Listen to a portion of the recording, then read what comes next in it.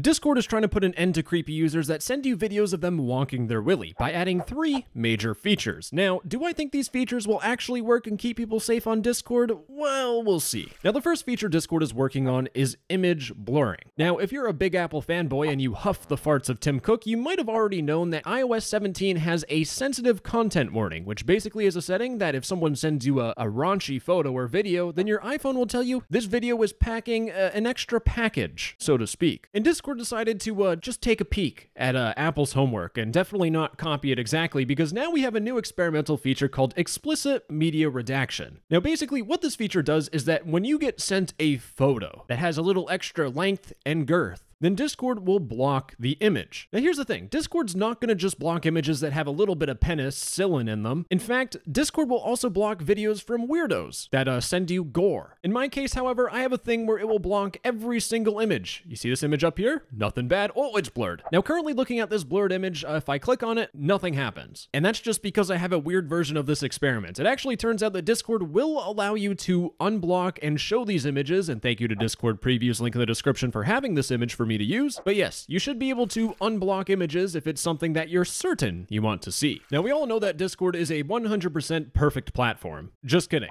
In some cases, it might accidentally flag an image as sensitive, and what you can do is you can actually mark the image as not sensitive. In this case, I think it's just better left hidden. I feel more like a degenerate the longer I look at this. Now, going back to my blurred image, we can see some text down here saying why we hide some media. And if you click on it, Discord will show you a pop-up, which I don't like reading. I'm going to click on the button that says go to settings, because yes, you can customize the behavior of the system depending on where you get the message from. If someone sends you an image in DMs from a friend, you can show, blur, or block that image, assuming it is deemed as sensitive. If it's a DM from some random person, you can block, blur, or show it. And if someone sends some raunchy stuff in a Discord server, you can either show or blur it. Now, while really the topic of this whole entire thing is to prevent creepy people from sending nude images to teens, as an adult, this is actually really useful because sometimes I don't want to see a wiener on Discord. But if you are a teenager, things are actually quite different, because apparently, if you are a teenager, the sensitive media will be forced to be blurred, which means you might not be able to go to the settings and have show as an option. It might just be blur or block. But that's not a super bad thing, because in the case of false positives, you can always just click and show what the attachment is. Now, I want to point out that this blurring feature is kind of doomed to fail because Discord's filtering system right now is atrocious. So I'm on an alt account right now, and I'm going to send myself some nasty content. And editor, if you do not blur this, I'm going to lose my job. But if I try sending this image, it sends? What? I specifically picked out a photo that would be blocked by Discord, but magically it is now unblocked. The filter's even worse than I thought. Finally, after 10 different images sent to myself of varying types of adult content, I have finally found an image that will get blocked by Discord. It is a photo of a man holding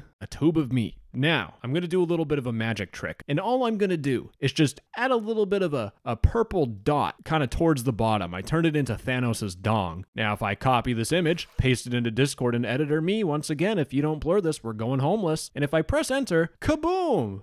Why am I excited about this? Anyways, all it took was just a little bit of purple color at the bottom of the meat stick and kaboom, now it's sent through Discord. What has my life become? Now let's move on to the second feature that Discord is doing in terms of keeping people safe from strangers. Because if you get approached by a very reputable and handsome guy, Discord will straight up tell you to KYS. Yes, Discord will tell you to keep yourself safe when talking to new people. If you get a message from a new user, Discord will show you this pop-up where it allows you to block them, dismiss the notification, or click on more tips to keep yourself safe. And while I was editing this bad boy, Discord changed up their safety tips, so I'm going to read you the new ones, which are significantly better than the old ones. But safety tip number 1, trust your gut. If something feels off, you can always take a break. Safety tip number 2, be careful with private details like your full name, school, or how to find you off Discord. And safety tip number 3, if you need help, you are not alone. Talk to a trusted adult and report messages to us anytime. And let me tell you, these new tips are actually a lot better because the last ones didn't even tell you to talk to a trusted adult. It just said report the message to Discord. Yeah, that's gonna help. And since we're talking about reporting a message to Discord, the third thing, oh god, I forgot where I was at. That just kind of flashbanged me there. But Discord is working on 2 different reporting features. One of them's already out, and the second one is a special reporting feature. So the first feature I'm gonna talk about is quite simple. If you get messaged by some weird Discord creep, you can click on their profile. But what you can actually do is you can click on the 3 dots next to their profile and click on Report User Profile, where you get to report their user profile, whether it be their photo, their name, or their text descriptors, so their about me status or pronouns. Click on Next, and then you just go through the normal reporting process of this is annoying, spam, unsafe, inappropriate, etc. And then you can submit report. Considering Discord's reporting system feels like it never works, my hopes aren't high for this one, but you know what? Only time will tell. Now, the second thing Discord is working on in terms of their reporting system is honestly